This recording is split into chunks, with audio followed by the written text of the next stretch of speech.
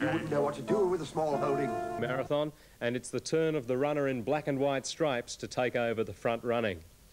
Magpie fans have lived on nostalgia for some time now, 29 years to be exact. It was 1958 that Collingwood won its last premiership, stopping Melbourne from equalling the Magpies' record of 4 flags in a row. Melbourne had finished 3 games clear on top, with Collingwood second. Melbourne won the second semi by 55 points to become even firmer favourites. The Pies beat North in the preliminary, setting up another Melbourne-Collingwood grand final, the 3rd in 4 years. A record crowd of 99,346 watched their match on the Queen's birthday, and there was just under 2,000 fewer at the big one. 98,000 people converge on the Melbourne cricket ground, and all of them are ready to barrack as keenly as the tradition of the game demands. They come from far and wide and by all modes of transport, and the bad weather makes little difference to their enthusiasm. Per head of population, the Australian rules game in Melbourne draws greater crowds than any other game in the world. A stir was created before the big game started when the league announced the changing of all players' numbers to preserve their right to this control, and I think to confuse commentators. The umpires, it seems, are ready, and so is the crowd for action.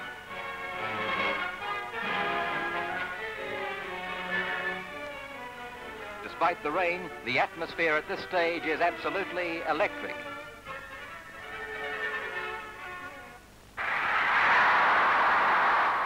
Melbourne, the Demons, are first out, led by John Beckworth and Ron Barassi. They are an all-conquering side, and their record over the past few seasons has been phenomenal. Rank outsiders and beaten by Melbourne only 2 weeks ago, here is the Collingwood side. Collingwood, however, are renowned for their fighting spirit, and that's one reason why they are called the Magpies. And the Magpies will be flying high today. The stands are packed, but the overflow record was 116,000 in 1956. Controversial umpire Alan Nash is the man in white. He bounces the ball, and the 1958 grand final is underway.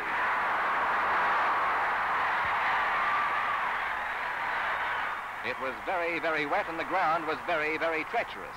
These factors, plus grand final nerves, cause players to fumble. Play becomes a little congested, but Melbourne are confident, and here they come again with pacey football.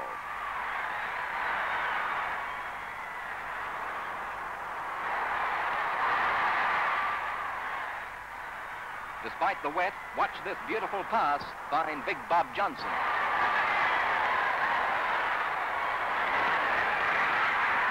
Tense supporters wait now in silence as he lines up the goal. But instead of kicking for goal, he tries to short pass to full forward Ethel Webb, and it's over the line. Throw in. Fellows for Collingwood palms it across to Gabelich of Collingwood, and the kick is over towards Melbourne's Dixon. And this mark is taken by Thorold Merritt, one of the finest players in the game, and in top form for Collingwood today. It's best man standing, and both sides are going in harder. Johnson again for the Demons. And Ridley marks his kick right in front. Melbourne's great coach Norm Smith is anxious, not happy.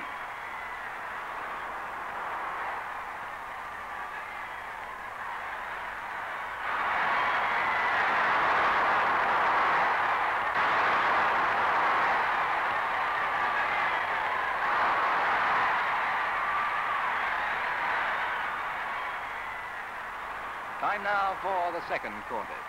At this stage, it looked like the same old story, Melbourne too good. In their last 10 meetings, Collingwood's best effort has been a draw.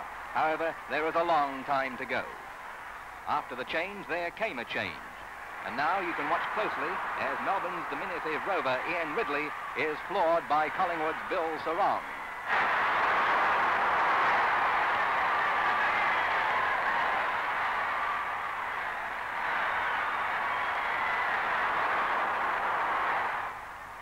Umpire Nash did an excellent job in handling fiery incidents like that and like this.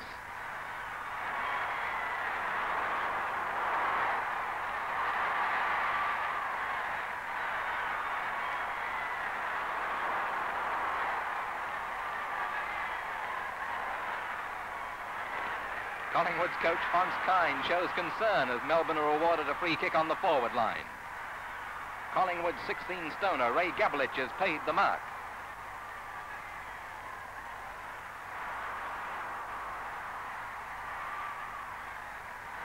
His shocking kick is whipped up by the dashing Merritt, whom Melbourne are finding as greasy as the ball.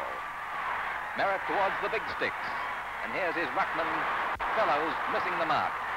And watch Melbourne's great defender, Don Williams, scout around the packs and clear to Dixon on the wing.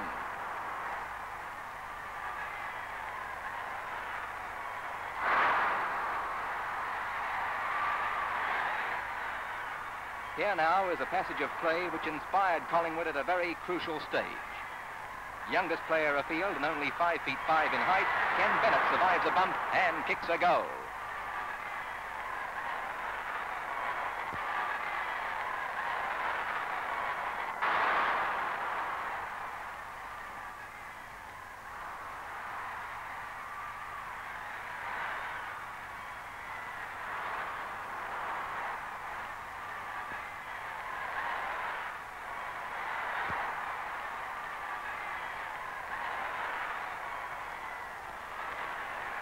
Melbourne's overworked full-back Peter Marquis kicks off.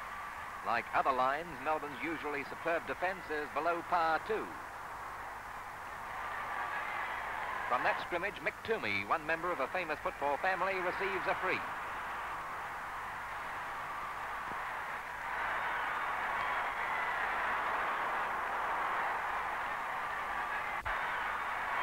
Here it comes, and it's sailing through. There's very little difference in the scores, and Collingwood now have bridged the gap.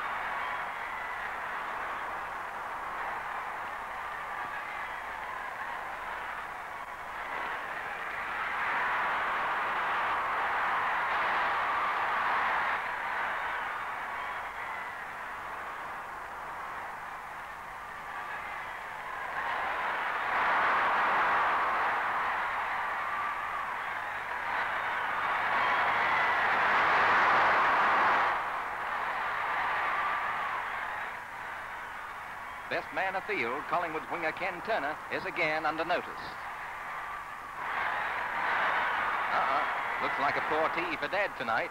What an outrage.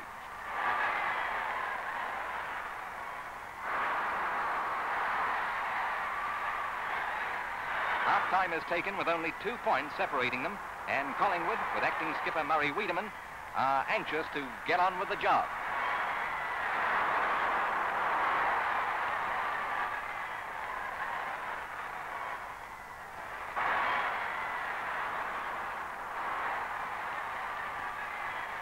The third quarter, and it proved to be Collingwood's finest.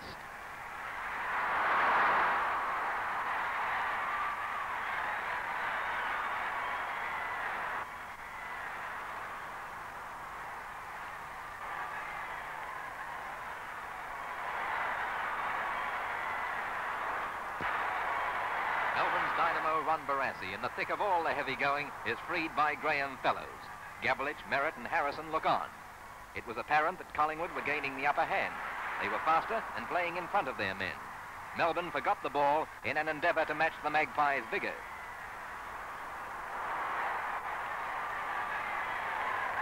This was a magnificent quarter by the Magpies, and scores at three-quarter time are Collingwood 12 goals 9, 81 points, to Melbourne 7 goals 6, 48 points.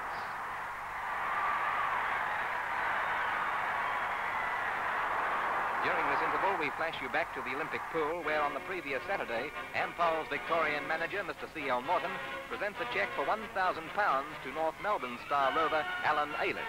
He won this award as the best and fairest player for the year. He was judged as Australia's best in the recent carnival, too.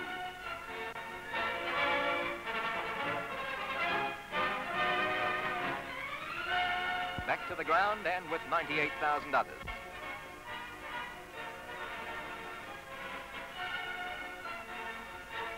Norm Smith shows concern as he moves amongst the Melbourne players in a last endeavour to win the premiership. His side, in the frying pan, is nearly in the fire.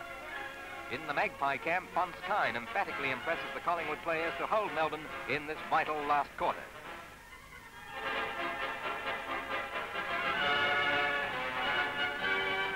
Murray Wiedemann has his say too. Hold on, says Fons Kine. Well, the Magpies are confident. Their advantage has been well won. The strain of a bad day and the attempt to win their 4th successive flag is showing on Melbourne. The fans find it hard to believe that the favourites are going down.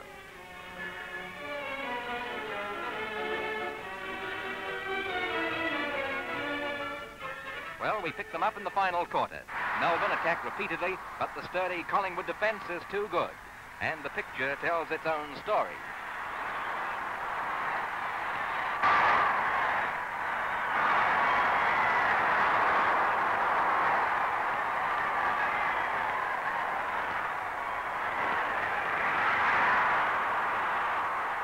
A keyed-up coach gives more signals than a traffic cop.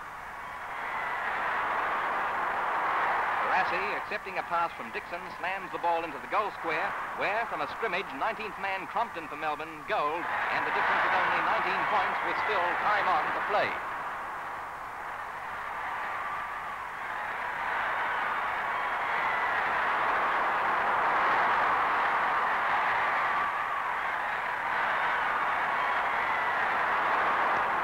Saves a Collingwood attack. He kicks it to the flank, but it's all over, and Collingwood wins the 1958 Grand Final. What jubilation in the Collingwood camp. Final scores: Collingwood 12 goals 10, 82 points. Melbourne 9 goals 10, 64 points. Tony Charlton was the commentator there, and for me, that brings back memories of sitting in one of the pavilions at the Geelong show and watching those grand final footy films over and over again. For the record, St Kilda's Neil Roberts won the Brownlow medal in '58, and Collingwood's Ian Brewer finished on top of the goal-kicking ladder with 73. We'll continue the marathon with North Melbourne's first flag shortly. Brisbane Bears will have to wait 50 years before they meet in a grand final.